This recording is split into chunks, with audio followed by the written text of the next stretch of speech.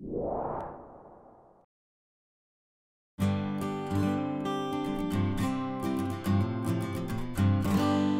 I'm Pat O'Leary with USDA's Office of Communications.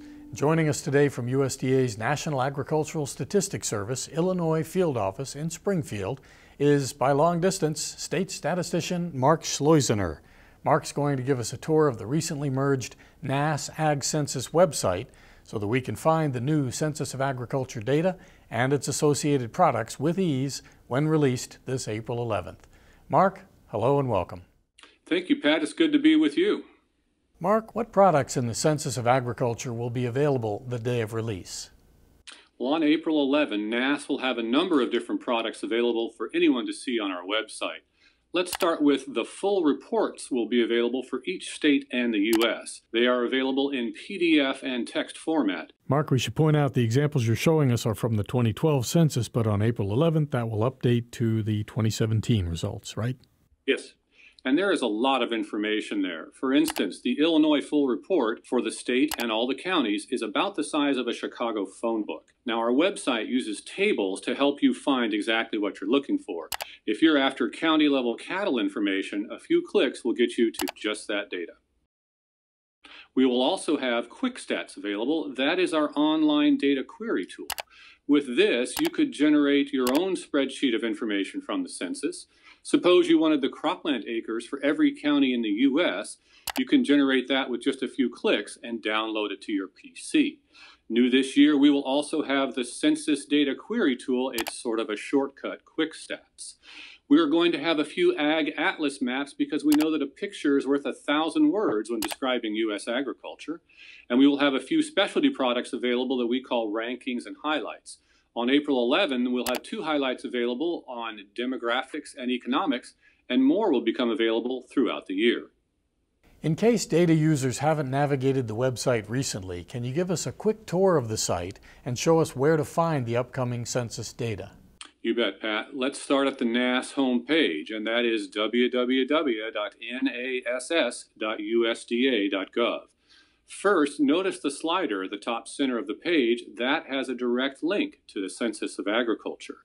Second thing, notice that green navigation bar that goes across the top of the screen. Hover your mouse over the Data and Statistics area, and you will see the Quick Stats link that I mentioned a while ago. Now mouse over to the Publications link, and the reports calendar will show up beneath it.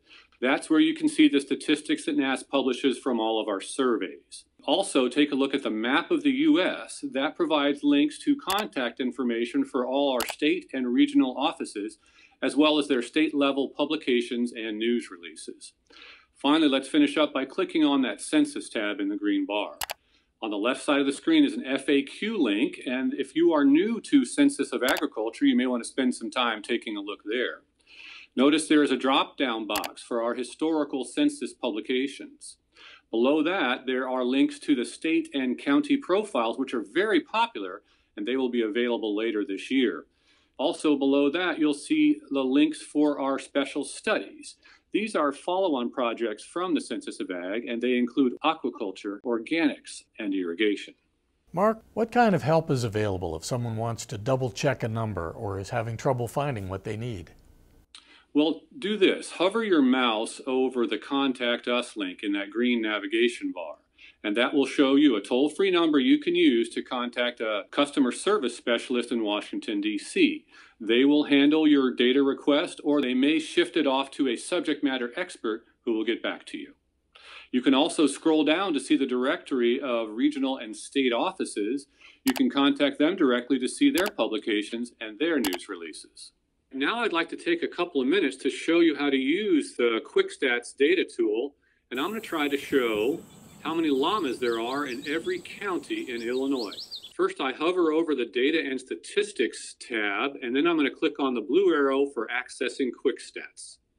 And what we're going to do is build a query into the great big census database. I'm going to start in the program box and click on Census. That differentiates us from the survey work that NASS does. And then I'm going to go to Animals and Products in the Sector box.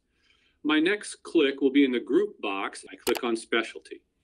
And now in the Commodities, I'm going to click on Llamas, And then I'm going to have a new box pop up on the right, and I'm going to have some choices.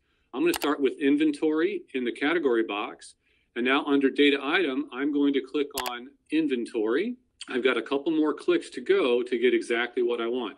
At the geographic level, I want to specify county totals for llama inventory.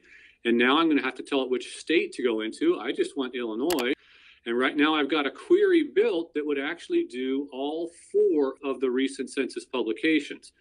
If I don't click on any counties whatsoever, I'm going to get them all, and that's what I want. The last thing I need to do is under select time. In this example, I'm going to select the 2012 Census of Agriculture.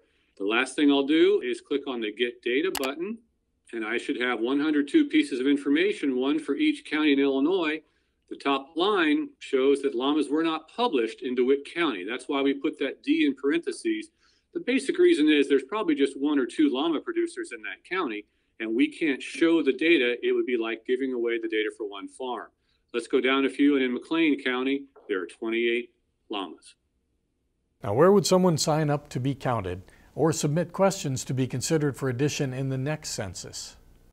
As hard as NASS tries to count every farm in the U.S., maybe your farm is new and got skipped over in the last census. Go back to the NASS homepage and then scroll down to the bottom where there is a sign up to be counted link, and you can tell us a little bit about your farm. We'll make sure you're included in future data collection activities.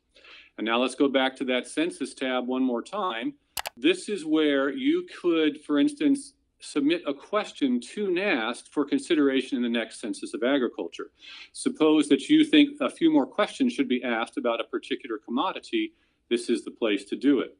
One more thing I'd like to show, there is a link that says Your Census, Your Story.